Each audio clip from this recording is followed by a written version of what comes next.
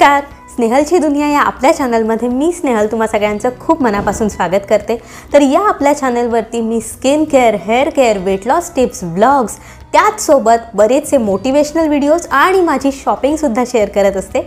तर या सगळ्या गोष्टींमध्ये तुम्हाला इंटरेस्ट असेल तर आजच चॅनलला सबस्क्राइब करा आणि शेजारील दिलेलं बेल आयकॉन सुद्धा प्रेस करा, जेणेकरून मी जेव्हा नवीन व्हिडिओ अपलोड करेन तर तुम्हाला त्याचं नोटिफिकेशन येईल।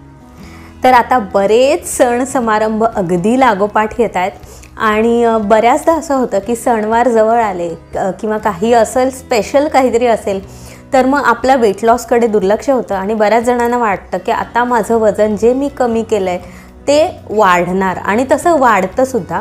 तर ते होऊ नये यासाठी काय काय करता येईल, ॲटलिस्ट वजन वाढणार नाही तर ते मेंटेन कसं ठेवता येईल हे आपण आजच्या व्हिडिओमध्ये बघणार आहे। व्हिडिओ खूप इंटरेस्टिंग असणार आहे। आय होप तुम्हाला सगळ्यांना खूप आवडेल, त्यामुळे व्हिडिओ शेवटपर्यंत नक्की बघा आणि तो आवडला तर एक लाईकसुद्धा करा।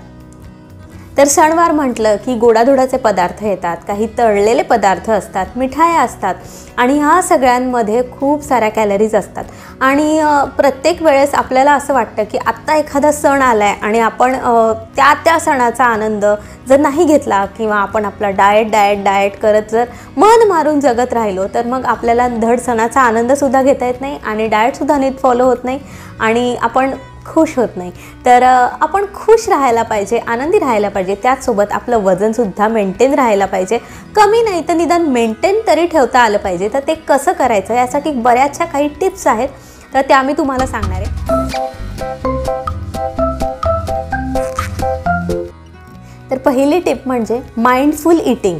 आता माइंडफुल ईटिंग म्हणजे काय, तर आपण जेव्हा काही खातो तर तेव्हा विचारपूर्वक आपल्याला ते खाल्लं गेलं पाहिजे।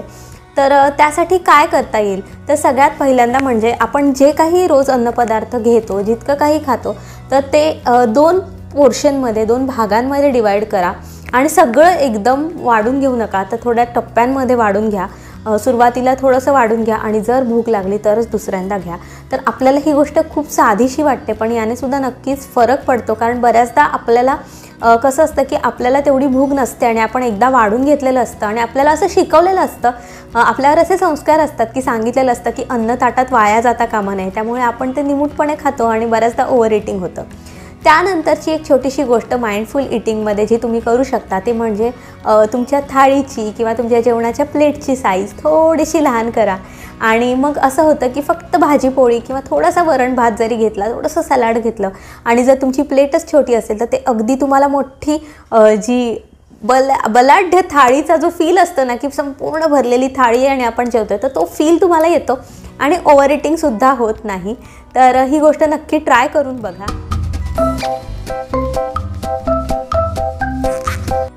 त्यानंतर सणवाराला जेव्हा आपण कुठे एखाद्या ठिकाणी जातो, स्पेशली गणपती जेव्हा असतात तर गणपतीला आपण कोणा घरी जातो आणि नेमकं जेवायच्या वेळेस गेलो किंवा अधेमध्ये सुद्धा कधीही गेलो तरी नाश्ता किंवा कोल्ड ड्रिंक असं बरंचसं काही खाणं होतं, तर ते अवॉइड करायचं असेल तर शक्यतो अशा वेळी घरातूनच बऱ्यापैकी खाऊन जा, जेणेकरून तुम्ही जेव्हा बाहेर जाल तर तेव्हा तुम्हाला जास्त भूक किंवा जास्त खाण्याची इच्छा होणार नाही आणि मग ओव्हर ईटिंग होणार नाही।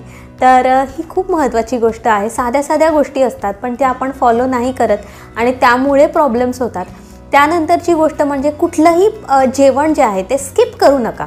बऱ्याचदा स्त्रियांच्या बाबतीत हे होतं की सणवार आहेत, प्रचंड काम असतं घरात, सणावाराचा स्वयंपाक अगदी सागर संगीत करायचा असतो, त्यामध्ये मग ब्रेकफास्ट स्किप होतो किंवा कधी जेवणच स्किप होतं, दुपारच्या जेवणाचा वेळ उलटून जाते आणि ते खूप लेट घेतलं जातं। तर असं करू नका।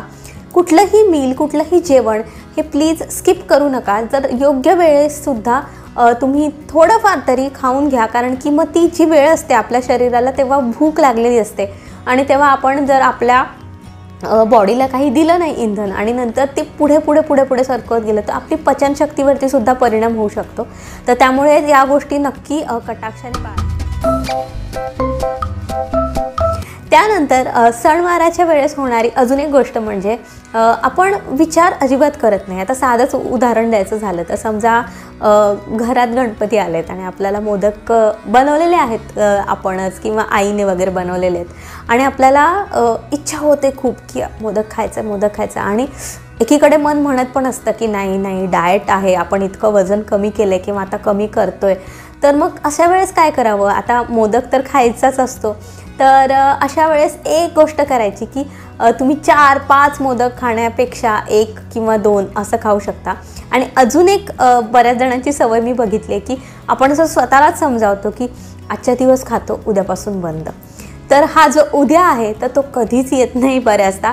आणि मग जेव्हा गणपती चा सण जातो त्यानंतर किंवा दुसरा कुठलाही सण असेल तो जातो आणि त्यानंतर जेव्हा आपण आपलं वजन चेक करतो तर ते वाढलेलं असतं. तर ॲटलिस्ट वजन वाढू नये, मेंटेन ठेवता यावं, तर यासाठी ह्या काही गोष्टी आहेत ज्या नक्की फॉलो करू शकता.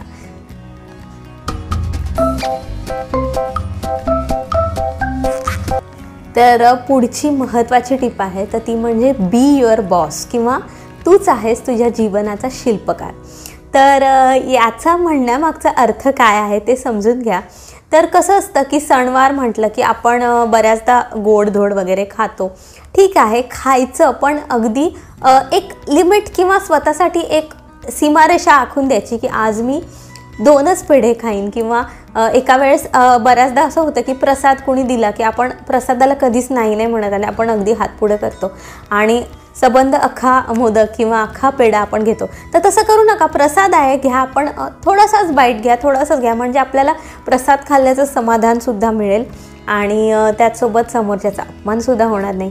आणि अजून एक गोष्ट की नाही म्हणायला शिका. तर या खाण्याच्या बाबतीत मी सांगते मुख्यत्वे नाही म्हणायला कसं शिकायचं की जेव्हा आपण कुठे जातो आणि खूप आग्रह करतात, आपण सुद्धा करतो, दुसरे कोणी आले आपल्या घरी तर अर्थातच अतिथी देवो भव हा आपल्या संस्कृतीचा एक अविभाज्य भाग आहे. त्यामुळे आग्रह आपण करतो आणि आपल्यालासुद्धा असा केला जातो. तर मग अचानक असं नाही म्हटलं की समोरच्याच्या भावना दुखावल्या जातात असं आपल्याला वाटतं, पण तसं होऊ नये यासाठी अगदी सौजन्याने तुम्ही नाही म्हणायला शिका. आणि किंवा थोडंसं काहीतरी खा किंवा एका पदार्थाच्या बदल्यात दुसरं काहीतरी खा. समोरच्याचा अपमानसुद्धा होणार नाही, त्यांचा मानसुद्धा राखला जाईल आणि तुमचं डाएटसुद्धा बिघडणार नाही. अशा पद्धतीने नाही बनायला शिका, तर त्याचा नक्कीच फायदा होईल.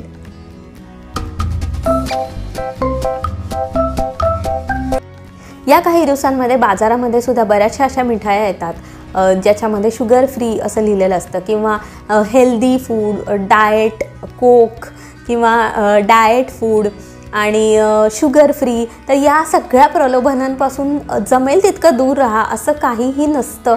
आणि कसं असतं की आपल्याला जर वाटत असेल की जर मी डाएट कोक पिऊन माझं वजन वाढणार नाही, तर हे अगदी साफ चुकीचं आहे.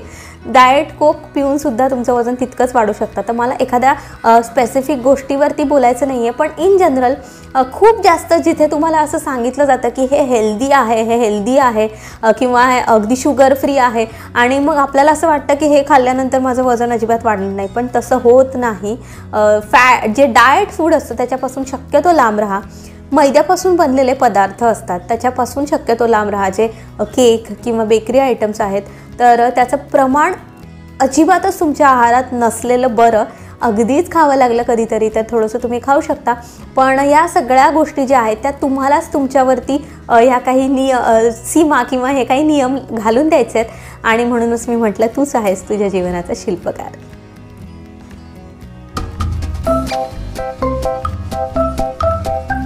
त्यानंतरची तिसरी पण खूप महत्त्वाची टिप म्हणजे योग्य पोषण मूल्य असलेला आहार हा या काळात तुमच्या जेवणामध्ये किंवा जे तुमच्या आहारामध्ये या सगळ्या गोष्टी असल्या पाहिजेत. जसं की योग्य प्रमाणात प्रोटीन्स किंवा फायबर. तर हे कशातून मिळेल? तर पालेभाज्यांचा समावेश किंवा भाज्यांचा समावेश तुमच्या आहारात असला पाहिजे.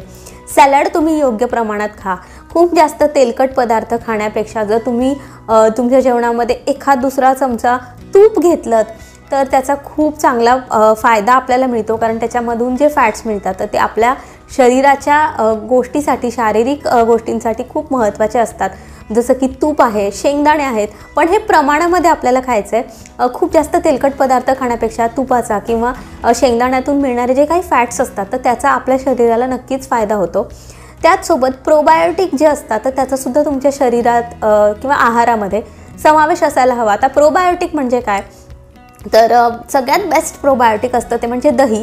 आणि आपण बघतो की आपल्याकडे जे काही सणवार असतात, बऱ्याचदा प्रसादामध्ये सत्यनारायणच्या पूजेमध्ये जे पंचामृत देतात तर त्याच्यामध्ये दही असतं, मध असतं. तर ह्या सगळ्या गोष्टी ज्या आहेत तर त्या खरंच गुणकारी आहेत, पण प्रमाणात घेतल्या तर त्यामुळे ह्या गोष्टी नक्की फॉलो करा.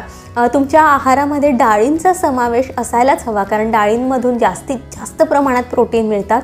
आणि या कालावधीत बऱ्याचदा जे काही नॉन व्हेजिटेरियन फूड खातात तर ते सुद्धा नॉनव्हेज खात नाहीत. आणि व्हेज जे काही पदार्थ आहेत तर त्याच्यामध्ये सगळ्यात जास्त प्रोटीन्स असलेले पदार्थ म्हणजे सोयाबीन, त्यानंतर डाळी आणि पनीर. तर ह्या सगळ्या गोष्टी तुमच्या आहारात असायलाच हव्यात, जेणेकरून प्रोटीनची कमतरता नाही भासणार आणि या सणासुदीच्या काळामध्ये सुद्धा आपल्याला अगदी ॲक्टिव्ह राहता येईल.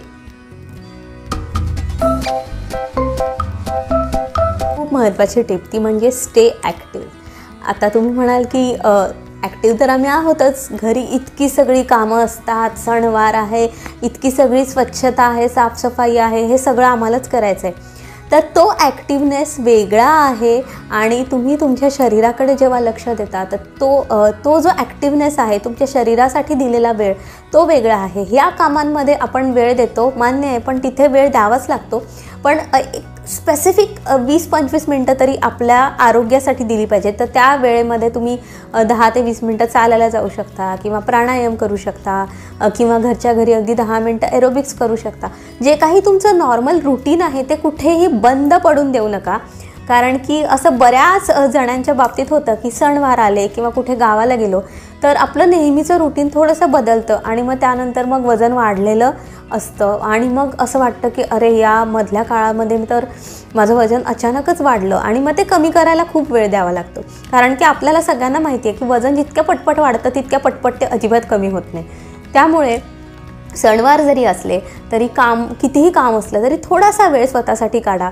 साधारण समजा एखाद्याचं ऑफिसमधून काम असेल तर 1 तासभर बसून काम केल्यानंतर 5 मिनटं थोडासा वॉक घ्या, त्याने सुद्धा फरक पडतो. एखादी गृहिणी असेल जी सतत दिवसभर काम करते आणि मग अशा वेळेस काय होतं की खूप स्ट्रेस असतो कामाचा, सगळ्या गोष्टी व्यवस्थित करायच्या असतात, सगळ्या गोष्टी हँडल करायच्या असतात आणि या सगळ्या काळामध्ये मग जागरण होतात, खाण्यापिण्याकडे दुर्लक्ष होतं, झोप व्यवस्थित होत नाही आणि त्यामुळे सुद्धा वजन वाढतं.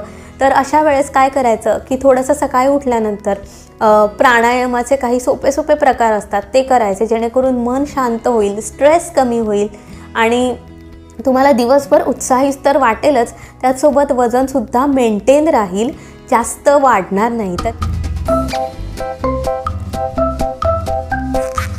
आता सगळ्यात महत्त्वाचं, काय खायचं, काय टाळायचं. सणासुदीच्या दिवसांमध्ये नक्की काय काय करायचं हे तर मी सांगितलं, पण एक्झॅक्टली काय खायचं आणि काय टाळायचं तर हे मी सांगते. काय खायचं ह्याच्यामध्ये आपण आधी जसं सांगितलं तसं भाज्या, फळं, दूध, पनीर या सगळ्या गोष्टी तुम्हाला खायच्या आहेत. आणि काय टाळायचं तर तुम्हाला तेलकट जे पदार्थ आहेत, शक्यतो घरी बनवलेले पदार्थ तुम्ही खा.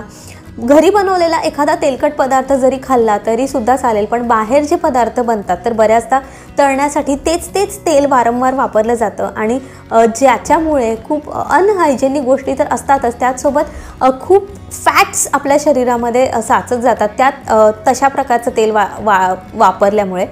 तर त्या गोष्टी टाळा.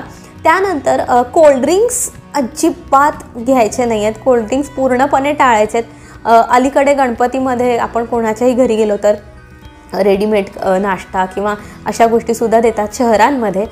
तर कोल्ड्रिंक्स असतात किंवा कुठे पार्टीला गेलो तर तिथेसुद्धा कोल्ड्रिंक्स असतात. तर मग तसं शक्यतो अवॉइड करा, कारण त्याच्यामध्ये खूप जास्त प्रमाणात साखर असते आणि त्याच्यामध्ये खूप जास्त प्रमाणात कॅलरीज असतात. म्हणजे जितका व्यायाम तुम्ही 10 दिवस करून तुमचं वजन कमी केलं असेल तर ते एका दिवसातच वाढू शकतं. तर या सगळ्या गोष्टी ज्या आहेत तर त्याच्यावर लक्ष द्यायचं आहे. त्याचसोबत चहा, कॉफी यासारखे जी पेय आहेत त्यांचंसुद्धा प्रमाण जे आहे ते थोडंसं कमी केलेलं बरं, कारण की या काळामध्ये सणावारांमध्ये आपण खूप जास्त कामात असतो किंवा स्ट्रेसमध्ये असतो. तर मग स्वतःला रिफ्रेश करण्यासाठी चहा, कॉफी सतत घेतली जाते किंवा बऱ्याच जणींचे उपवास असतात आणि मग तेव्हा चहा, कॉफी घेतली जाते आणि त्याने भूक मरते, पण त्याच्यामध्ये कॅलरीज खूप जास्त प्रमाणात असतात आणि त्याने ऑफकोर्स वजन वाढतं. तर ह्या सगळ्या गोष्टी प्लीज नक्की फॉलो करा. तर सगळ्यात महत्त्वाचा फायनल गोष्ट सांगणार आहे ती म्हणजे फेस्टिव्ह डिटॉक्स. आता डिटॉक्स म्हणजे काय, तर आपल्या शरीराची स्वच्छता. तर फेस्टिवलच्या दरम्यान म्हणजे सणावारांच्या दरम्यान डिटॉक्स कसं करायचं, तर सगळ्यात महत्त्वाचं म्हणजे खूप जास्त प्रमाणात पाणी प्या. नेहमी तुम्ही जितकं पाणी पिता, समजा नेहमी तुम्ही अगदी 2-2.5 लिटर पाणी पित असाल तर या दरम्यान 3 लिटर पाणी प्या, किंवा 2 लिटर पित असाल तर 2.5 लिटर पाणी प्या. पण पाणी पिण्याचं प्रमाण वाढवा. त्यानंतरची दुसरी महत्त्वाची गोष्ट म्हणजे पुरेशी झोप. सणवार या सगळ्या गोष्टींमध्ये आपलं बऱ्याचदा बाहेर जाणं येणं होतं, किंवा घरीसुद्धा खूप दमणूक होत असते बऱ्याचदा महिलांची, कारण की पाहुणे रावळे येत असतात, कामं असतात, आणि या सगळ्या गोष्टींमध्ये मग झोपेकडे दुर्लक्ष होतं. सकाळी लवकर उठलं जातं आणि रात्री खूप लेटपर्यंत जागून कामं केली जातात. तर असं करू नका. तुम्ही जितकी शांत झोप घ्याल तितकं तुमचं माइंड फ्रेश होईल आणि त्याच प्रमाणात तुमची बॉडी फ्रेश राहील, तुम्हाला दिवसभर ॲक्टिव्ह वाटेल. त्यानंतर थोडक्यात सांगते सगळे पॉईंट्स. बाहेर गेलात तर थोडंसं लिमिटमध्ये खा. त्यानंतर तुमच्या आहारामध्ये दह्याचा समावेश असू दे. आवश्यक तितक्या प्रमाणामध्ये तुमच्या आहारामध्ये फळं भाज्या यांचा समावेश असू दे. जर जमलं शक्य असेल तर आठवड्यातून 1 दिवस तुम्ही डिटॉक्स करू शकता. डिटॉक्स डाएट किंवा उपवास करू शकता. तर हा उपवास कसा असेल, या उपवासाच्या दरम्यान तुम्हाला अजिबातच साबुदाणा खिचडी, वेफर्स, चहा, कॉफी असं खायचं नाही आहे. तर 1 दिवस तुम्ही असा फॉलो करू शकता की त्या दिवशी तुम्ही फक्त फळं खाल, आणि खरंच असा डिटॉक्स जो असतो तर त्याने पूर्ण बॉडी आतून क्लीन व्हायला मदत होते, आणि जी काही विषारी द्रव्य असतात ती बाहेर टाकली जातात. बऱ्याचदा अशा डिटॉक्समध्ये भाज्यांचा ज्यूस किंवा फळांचा ज्यूससुद्धा घेतला जातो, किंवा तुम्ही डायरेक्टली पण फळं घेऊ शकता तुमच्या 3ही मीलमध्ये, म्हणजे नाश्ता, जेवण आणि रात्रीचं जेवण यामध्ये. तर याचा खरंच खूप फायदा होतो. मी करून बघितलेलं आहे, आणि तुम्हाला हे रोज नाही करायचं, आठवड्यातून 1 दिवस फक्त तुम्हाला हा फॉलो करायचा आहे. तर त्याचासुद्धा खरंच खूप फायदा होतो. तर या काही गोष्टी होत्या ज्या मला तुमच्यासोबत शेअर करायच्या होत्या येणाऱ्या काही सणावारानिमित्त. कारण की बऱ्याच जणांच्या अशा तक्रारी असतात की दिवाळी आली किंवा अमुक सण आला आणि त्याच्यानंतर बघितलं तर आमचं वजन खूप वाढलेलं होतं, कारण की त्या कालावधीमध्ये आपण बऱ्याचदा या गोष्टींकडे दुर्लक्ष करतो. अर्थात सणावारांचा आनंद हा घ्यायचा आहे, पण त्याचसोबत आपल्या तब्येतीची सुद्धा काळजी घ्यायची आहे. आणि इतकं आपण जर कष्टाने वजन कमी केलेलं असेल किंवा वाढू द्यायचं नसेल तर त्यासाठी या सगळ्या गोष्टी नक्की फॉलो करा. आणि हा आजचा व्हिडिओ तुम्हाला कसा वाटला हे मला कमेंट करून सुद्धा नक्की सांगा. व्हिडिओ आवडला तर लाईक करा, शेअर करा, आणि पुन्हा भेटूया एका नवीन व्हिडिओसोबत. तुम्हाला अशा कोणत्या व्हिडिओज बघायला आवडतील हे सुद्धा मला कमेंट करून सांगा. त्याच व्हिडिओ मी तुमच्यासाठी नक्की घेऊन येईन. पुन्हा भेटूया एका नवीन व्हिडिओमध्ये. तोपर्यंत खुश राहा, आनंदी राहा आणि स्वतःची काळजी घ्या. Bye bye.